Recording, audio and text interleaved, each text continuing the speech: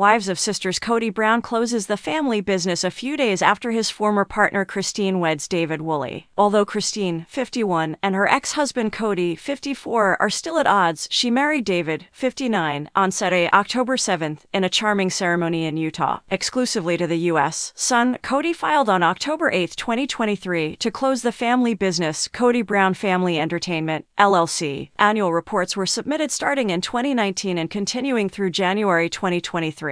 The company listed Kody, Mary, 52, Janelle, 54, Christine, and 45-year-old Robin as managers. The business license is still valid in Arizona, where he currently resides, even though it was dissolved in Nevada. Along with his surviving wife Robin, Kody runs Dabsark Entertainment, LLC, which is named after their initials and the initials of their 5 children. According to Utah business records, Christine founded Just Christine, LLC on February 10, 2022, following her divorce from Kody. The Colorado River and the stunning 2 feet Red Cliffs surround Red Cliffs Lodge. Christine's small ceremony drew 300 guests who took in the breathtaking scenery. The outdoor wedding was an all-day event, with setup starting in the wee hours of the morning and guests arriving in the afternoon, an insider had previously revealed to the U.S. Sun. According to a source who previously spoke with the U.S. Sun, TLC cameras recorded the wedding for Sister Wives or a possible spin-off program. According to Christine, "People, it's a fairy tale. It's everything I could never have imagined having. It's a dream come true for me to walk down the aisle to David and have him look at me the way he does." People claims that Pedon, Christine's son, and Rex, her father, accompanied her down the aisle. The Spin, 28, Mike Helty, 27, Pedon, 25, Gwendolyn, 21, Usable, 20, and Truly, 13, are Christine and Kody's 6 children.